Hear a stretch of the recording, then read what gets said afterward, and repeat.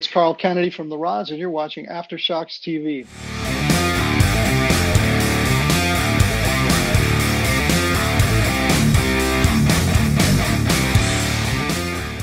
Let's get going here. All right, welcome back to another episode here of Aftershocks TV, right here on the CMS Network. Matt and Tom with you again, as always, for another great episode this week. Tom, how's it going, bud? How you been? How's your week going? Good. Yeah, pretty good, actually. Just work's going pretty well. And, it's been another good metal week. Lots of new releases and stuff to talk about. So that's the thing about these shows. It's just a never-ending feed of topics and music to just shoot the shit on. And that's what we're going to do. Mm-hmm. And when there's no more topics to talk about and discuss, we'll be done, but that isn't going to happen. There's just an endless amount of stuff to discuss. We'll pull shit out of our assholes left and right if we need to. You know what I mean? Whatever it is, man. As long as we're talking metal and rock, yeah.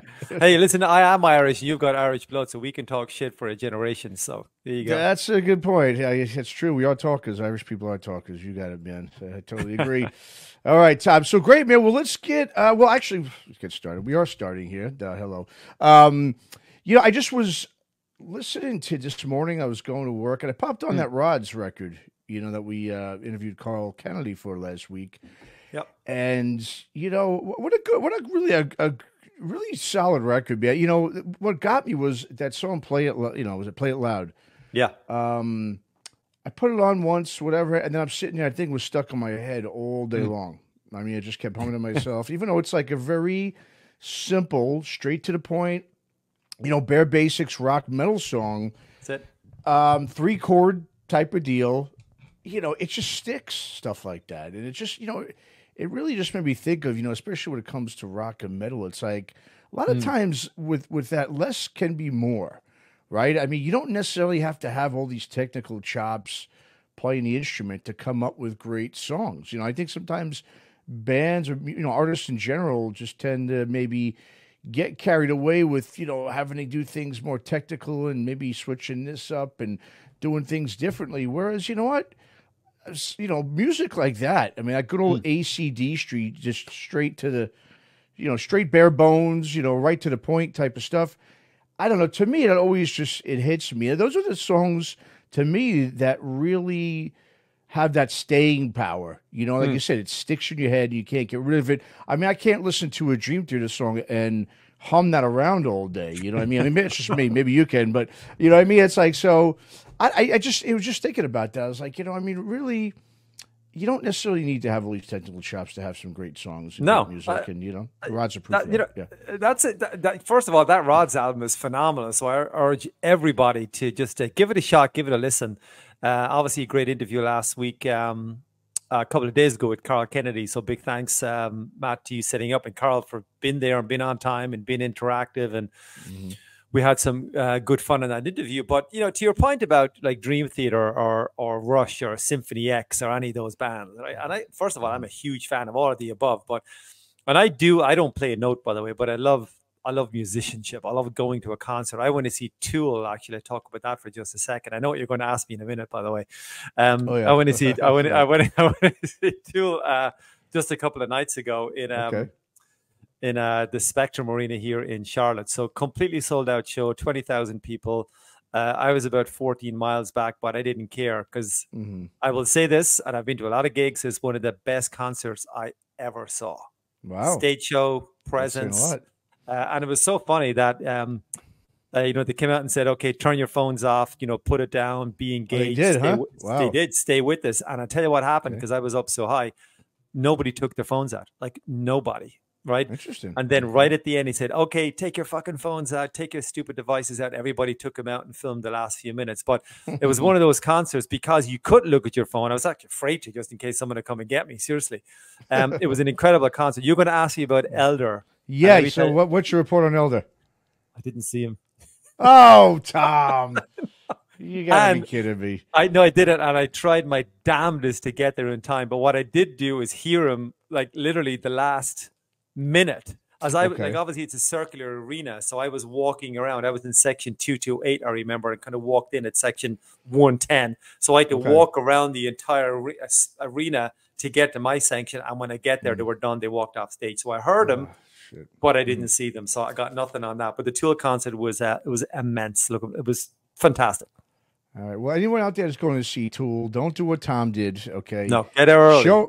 Show up early and catch Elder. You won't be dumbass. disappointed. You won't be disappointed. And it's Well, actually said it. I went before you go. Just what I said, Matt's going to kick my ass because he wanted me to come back with some updates. But sorry, just back to the topic at hand. We're talking about Dream Theater, Rush, Symphony X, whatever. So there's two arguments here. One, I don't want to see Dream Theater or Symphony X do something simple. I want to go and see that, the musicianship and the 11-minute songs and the whatever. But then going back to your point, you don't need that for a great song. You take AC/DC. Now, the difference with AC/DC is that a couple of bands I'm going to discuss is what people tend to forget is they're incredible musicians. You might think that Phil Rudd doesn't do a whole lot, but goddamn, he's an incredible drummer. Cliff Williams, he just holds that bass line, never misses a beat. Malcolm, arguably the greatest rhythm guitar player pretty much of all time, and then Angus Young is Angus Young. But that's AC/DC. But then you take bands like Kiss, Motley, right? None of those 8 musicians I just mentioned right there are, but maybe Tommy Lee is an excellent drummer, but the rest of the Kiss are not good musicians. They're decent musicians, right? Okay. And they will tell you that. Motley is certainly not, with the exception, I guess, of maybe Mick Mars is underrated, but Tommy Lee is probably the best. He's proficient, yeah. Yeah, he's decent. And or you take a band like Poison, right? I'm not a huge Poison fan, but they're not good musicians. There's nobody in there, yeah, exactly. Nobody is great. No, Ricky Rocket, Bobby Dahl. CC can play. I've seen him kind of rip on the guitar. He's not so bad if he does some leads, but his rhythm, not my favorite. But anyway, no, it's okay. And then LA Guns, bands like that, they're all kind of simple songs. Again, not great. Sure. Even obviously, it's easy kind of pick on 80s rock and bubblegum rock, but you take somebody like the Sex Pistols, right? We're going back to 76, 77, 78. Okay. I mean, nobody ever looked at Sid Vicious and go, well, he's going to give Geddy Lee a run for his money, because they were arguably awful musicians. Oh yeah, but they had catchy songs, and they're famous today because of those songs. So you don't need to be Symphony X or whoever, but you can be very average and have good songs. And Kiss are a prime example of that. They're very, very average musicians. Peter Criss is arguably a terrible musician. Average to poor, I would say, even in Peter Criss. But here's a band that sold 100 million records. So what do they care what I think? But I think it's a great topic, and it's you can dance around that for a little bit and kind of see where you go with it. Yeah, no, and I think every genre, subgenre, whatever you want to call it, really needs to have one of those bands. And they usually do have one of those bands, at least one. Fu Manchu is another great band. Very simple. Sure. I mean, they get a riff and they ride in that thing all song, and for some reason it comes out being great. I mean, a lot of it has to go, of course, tone, right? Tone is I think one of the most underrated things as well. If you've got that solid tone and production, like we hear on the Rods record, it's a great produced record, as we talked about with Carl last week with Chris Collier.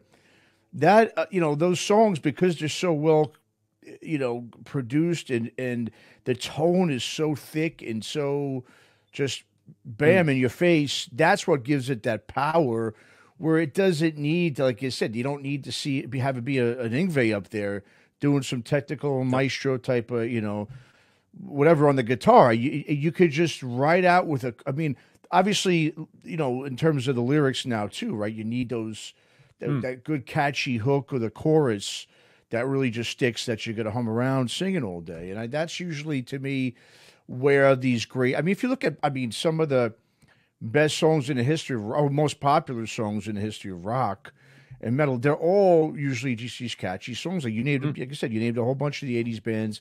They're all known for that, obviously. I said AC/DC, never did anything over the top. Shook Me All Night Long. Stuff like that. Like you said, great songs. I'm not saying it's easy to play, but it's just straight to the point. 3 to 4 minutes tops, boom, gets the job done, and move on to the next song. And I think that's just something that, like I said, a lot of that has to do with the fun too. And we're going to talk a little bit about that later in the show, about the fun in metal and rock and sort of what's kind of happened over the years to some of that. But yeah, so it's just like I said, it's just a topic, something I want to bring up because, like we've said, you don't need to be, and it's just even for now young musicians coming out, because these days, as we see, there's me and Bob Nalbania did an episode for Skull Sessions probably about 3 years ago or so with a couple of guys he knew from L.A.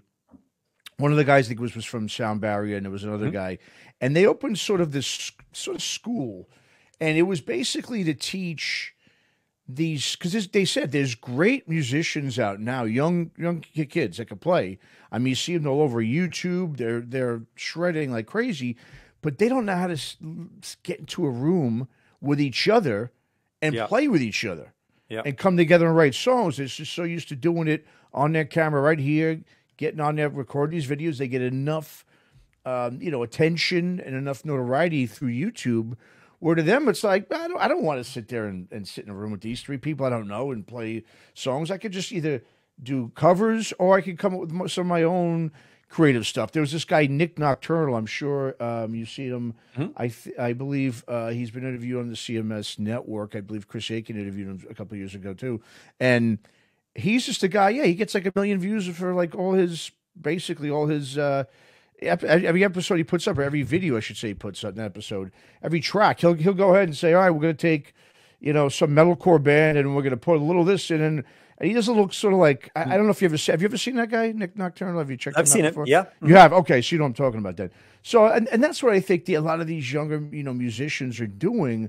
Instead of just going, hey, let's just get a couple of us in a room, put together, a 3-chord, your standard sort of, song where you have, verse, chorus, bridge, verse, chorus, break out, or whatever it is, and they just don't know how to do that.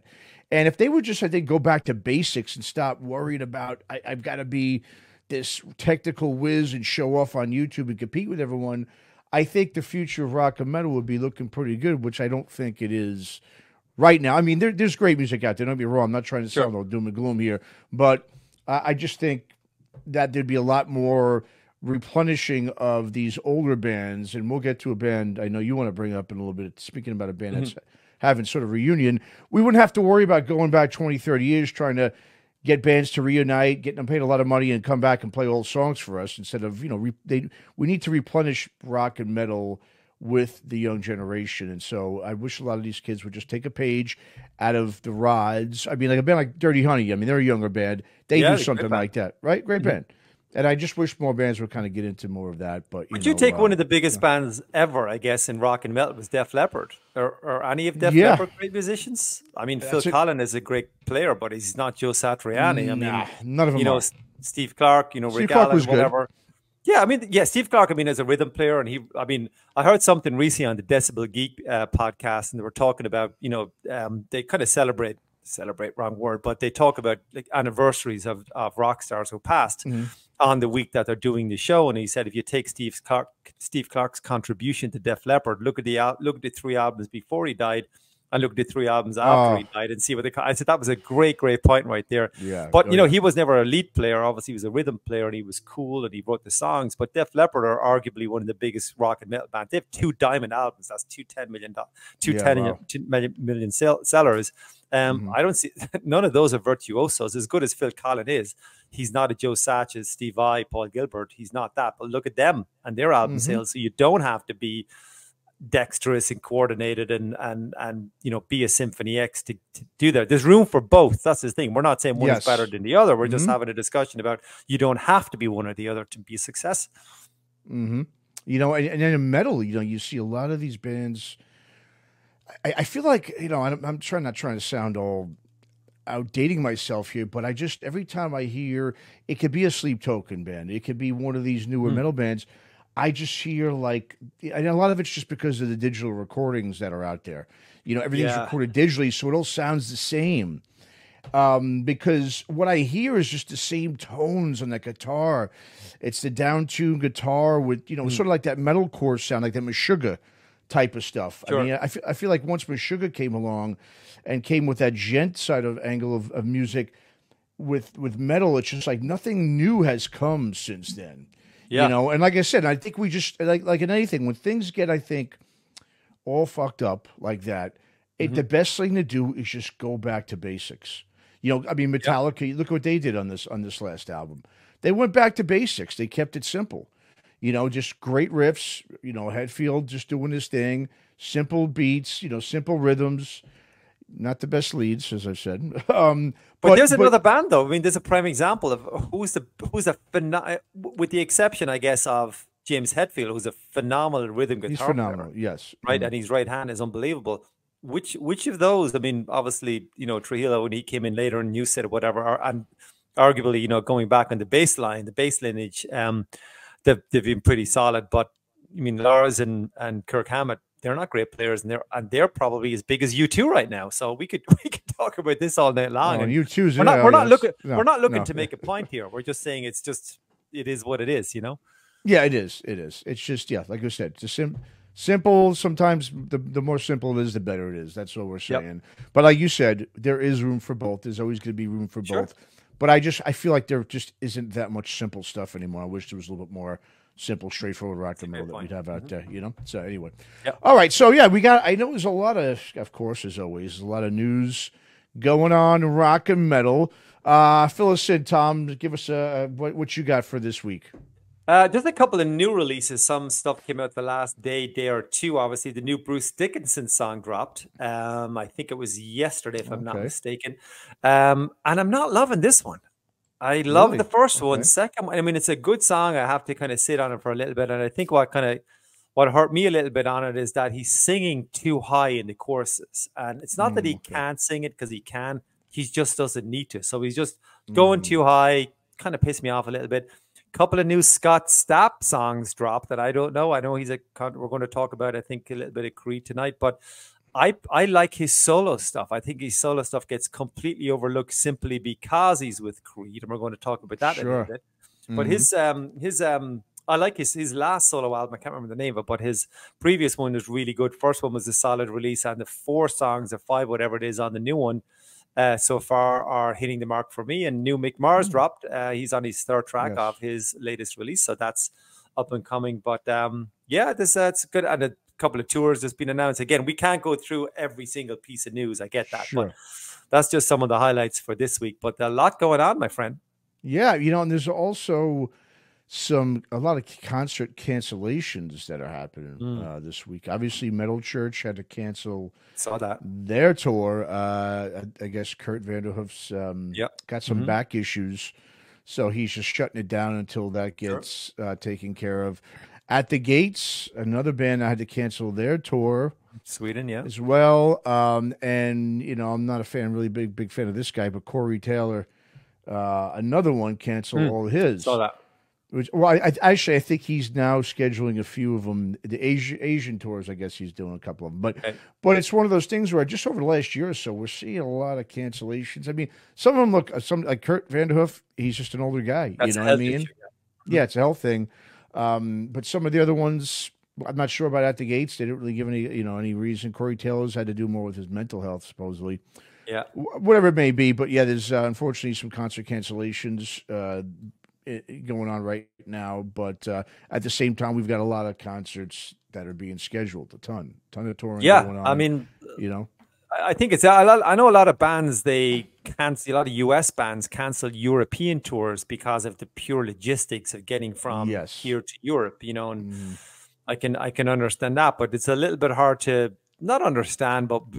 It's obviously cost related. It's all to do with money. They're not making enough money, or it's costing too much and not breaking even, whatever. And who's going to do a job to break even? You got to make some money on this. I get it. Absolutely. But it has to be just down to fuel costs and hotel costs and travel and hiring a bus and tour managers and whatever it is. But and it's unfortunate that we as fans don't get to see it. But you got to think that if a band, for the most part, are canceling a tour, there's a good reason for that. Whatever the PR says, I get it. They have to release something, but there's probably a good reason for that to do it. It's unfortunate for them. It's unfortunate for us. The venues don't get the capacity crowd, whatever it is. So it can become a bit of a shit show. But then conversely, there's a lot of bands still on tour. I think Cattle Decapitation announced a tour today, if I saw that. I can't remember the full lineup on that, but I know they saw something quickly on Blabbermouth. So there's still tours happening, but you got to, here's what I see. Nobody can go to every single show that comes through the town because first of all, it's a lot of time, it's a lot of money, parking, driving, whatever. So I get it. But I tried to get to who I can when I can. And that Tool was #1 of the year for me. So I'm just happy I just checked the box, because sometimes it's easier not to go. Sometimes I have a ticket for a concert. I go, fuck, I said the weather's bad. It's going to take me 45 minutes to get there. Why did I buy that ticket? I wonder if I could sell it. I get really lazy. And then I go, and I never regret going. I don't say, what, I'm so sorry I went to see that. So yeah, that is a good, yeah. Yeah, you know? No, I was going to say, that's a good point. You know, I've done that too, where it's like, you get to, I mean, I guess it's just us getting old, but you just get kind of lazy. Like, oh man, I bought tickets to that. Why didn't I just wait? And then you force yourself to go. But you know how it is. Every time you do push yourself to go out, you have a good time. It's always I mean, it's very rare that it's like, yeah, see, I shouldn't have gone. I mean, I always, like, thank God I went and I pushed myself, because, and like you said, that's actually a really good point, bringing up that you can't, that is probably the most difficult, I think, thing, you know, really the thing about touring and going to see shows is, like you said, you can't see them all. No. You know, I mean, when we were younger in our 20s, yeah, we could hit up a few a week, you know, if we had to, you know, but these days, not even really just because of the cost of it. It's not easy to get to. I think most of us, you know, live, like you said, a little bit outside of the areas where these shows are being held. I mean, even though I live literally right across the bridge here, I'm right on the bay and right across to San Francisco. It's still, because of traffic and everything, it's still 30 plus minutes, probably 40 minutes, 45 easily, I should say. And then if I'm gonna have some drink, you know, I'm the kind of guy I like to go to a show. I kind of like to let loose, you know. So I like to, like, not really sit there and go, oh, I had 2 drinks, I probably shouldn't have any more. So a lot of times I'll just Uber it. If it's a band I love, I'll Uber it. You know, if it's a band I'm on the fence about, I'm okay with, I'll drive then, because it's not that big a deal. But Yeah. I depend just to get an Uber and just let the night take me where it goes, so I don't have to worry about any of the driving. But that adds up too. I mean, everything adds up. You know, I want to buy, obviously, merch. You know, so next thing you know, it's like you're a couple $100 in the hole for even a small show in a smaller club, you know? But I mean, I went to the Tool gig and I had one beer. I drove in, because about 30 miles away, whenever I had one beer, and it was $17 for one beer. Now, the beer was one of the big cans, you know, like the oversized cans, but it was $17. But that can is probably, I don't know, $2.50 or whatever it is in my local liquor store or supermarket. It was $17 for one beer. What kind of beer was that? What kind of beer was it? Modelo. I remember Modelo, exactly what it was. Modelo, which is a good beer. It is a good beer. $17. So I said, right, I wanted one just to sit there, and it's like a, you know, pint and a half or whatever, just to relax and just watch the gig. And but there's no way am I going to go up and have a second beer. I think, and then parking cost me $13, which is not awful. So that was $30 on top of the concert ticket, which I think was about 75, 80, which wasn't awful for an arena band, I guess. But still, it's $110, $120 just on for 2 hours out. So go figure, you know. But it is what it is. That's what we got to do. Don't go if you don't want to pay the price. I get it, but yeah, no, you're right. It's like you said, but it is. I think it's difficult. I don't know about for you, because, you know, there's so many bands obviously that go through, you know, Charlotte too. So it's like, but when you get a lot of bands come, it's really just hard to delineate which ones you're going to see and which ones you're going to pass on. You know, and that's really I think the hardest, you know, thing to do. And it seems, I don't know about you, but it seems to me whenever these shows are coming to town, they're always around the same time. Like like right now, there's been about a good 3 months or so where there hasn't been that much going on here, but it's all going to start in March. That's all going to change. And then from March until June, there's just a ton of stuff coming. Summer season. Yeah. You know, and it's just like, so it's one of those where it's like, yeah, you have to kind of choose wisely, and it's hard to, you know, obviously I'll choose the bands that don't come around often. I'll do, or the bands I really, really love. I'll never miss those bands. But, you know, some of the other ones, it's like you got to kind of, you know, pick and choose, and that's a tough thing. Sometimes that's not easy to do, but